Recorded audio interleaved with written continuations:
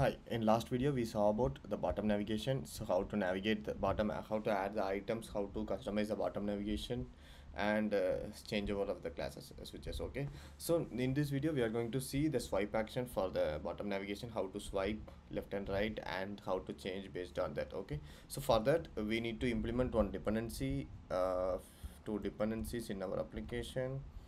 Okay, so in this application phase we have to add two dependencies, that is for pagination paging. Okay, so let's add two dependencies. So this is called com.google. This pager and pager indicator.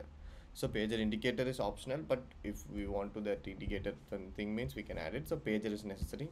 So let's sync this one, and once it is synced, let me show you how we can implement, how we are going to implement that one here. Okay, the dependency is imported. So let's start at creating, working on the items. So we have to add two things to remember states. One is for scope. Okay, well, is equal to remember reme. Okay, we are remember.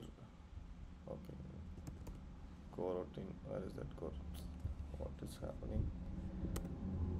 Okay, okay, I'll just cancel this preview. I don't want to show the preview, only code is enough.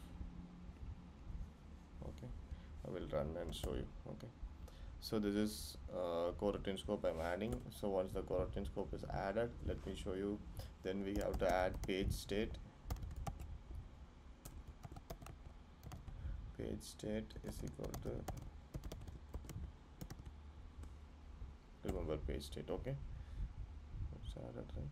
Okay, it's a experimental API, so we have to add. So most of the APIs are experimental in this one. Okay, so scope and this one. So once we added those things, so we have to come out here. So we have to add the pagination over here. So pagination is kind of two things, vertical pagination and horizontal pagination. So we have to use horizontal pager. Okay, so if they gave auto import means it is quite great. Okay, so horizontal pager we are going to import. Inside the pager we have to add count. Okay, count is items dot size, the same count. Then state. Okay, state is page state, and modifier dot padding dot this padding value, if it is okay. So we don't want to give modifier, actually it is fine. If it is okay, it is good, but what is that issue? Okay, we have to open and close the bracket. So here we can take the page index, that is the index of the page. Okay, so there is the index of the item. So what we are doing here, the same thing we have to do it. We have to change the navigation to inside. So previously we do with strings, right? So this time we are going to do with page. So we have to add page. Instead of this strings, we are going to change it to 0, 1, 2, 3. Okay, so here we are going to change it to 1, 2, 3 based on the index we are going to do. So where we will get this index, so which means the current state we are doing here, right? So instead of this, we have to change the page state over here. For this we have to add the page dot index, we need to pass it over here, right? Page state dot current page. Okay, current page we are going to pass means the something we need to change. So here instead of string in the bottom bar, we have to add int. We are going to change the parameters to int. So here also int. Okay, so if both things are int means, where is it? Here it is, current index dot index. So instead of this for each, we are going to add for each with indexes. Okay, for each with indexes means we can take index. Okay, we can take index. Okay, so here instead of this current screen, we are going to current, instead of this item root, we are going to use current screen is equal to index. Okay, so return also we are going to send the index. Here also same, we are going to choose the index. So just check the video again, you can understand mostly quickly. Okay, once we are done this one, we can go back and we have to change this one to page state. Page state dot. So in this one, the page state, this should be okay. Let me show you. Animate scroll page to that particular position. The position is, where is it? This it, okay. Position it is, but we have to start do this one in a scope, okay. So for that only we added the scope dot launch this one, okay. So now it should work. So when I am now I will run and let show you how the sliding and paging is working, okay. Let me run and see. Application runs. So before we click, now we can swipe. So 1 2 3, okay. So we can swipe and we can do it. I think I get back, okay. This is nice, right?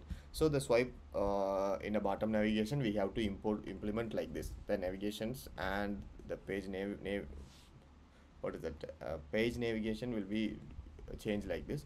So now we can import in the scaffold, instead of bottom navigation we can do the same thing in top bar also, okay. So top bar, so I am just removing this from here to I'm adding it over on the top bar, and we don't need bottom bar also. I'm just commanding the bottom bar. Then now I am running again, okay, running again. So what this is like tab bar, we can whatever we are did in, it's a bottom navigation in our old Android with XML. So this is like bottom means top tab bar with the scrolling thing. So we can do the same thing for horizontal pager with the paging indicator with that dots or any slider items. So those things are we'll see in some other videos, okay. If you want, let me know, I'll show you. So for this I'll just I'm just running. We can see the top bar now. Yeah, our application runs. So you can see it here, the same bottom navigation, it came to an up as a bottom bar, top bar. So you can change the styles, right? So here the styles will be different. So the navigation item bar is a compose. Instead of navigation item bar, we can use our custom bar, navigation item bar, and we can export this parameter when selecting, means it will work as expected like that only, okay. So it's not a problem, you have to work directly like this. You can create your own compose. It doesn't matter which one and which you want to do. So whenever what the thing is, the parameter which you are exporting from here and we are reusing here, that is important. So otherwise you can use any custom layouts to change over selected, unselected, this or that, like that you can do many customization in the Jetpack Compose, okay.